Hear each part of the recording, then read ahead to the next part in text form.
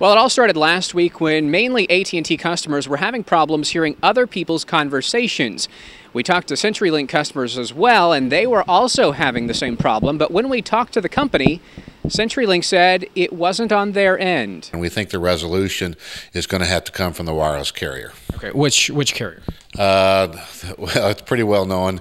We feel it's possibly on the AT&T side. On Monday evening, we talked to AT&T, and they said they were aggressively trying to solve the problem with technicians on a local, regional, and national level.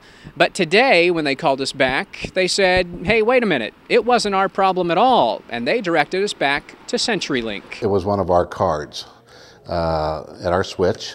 There was no alarm sounded. We did ran some traffic through it to identify it. It was changed out.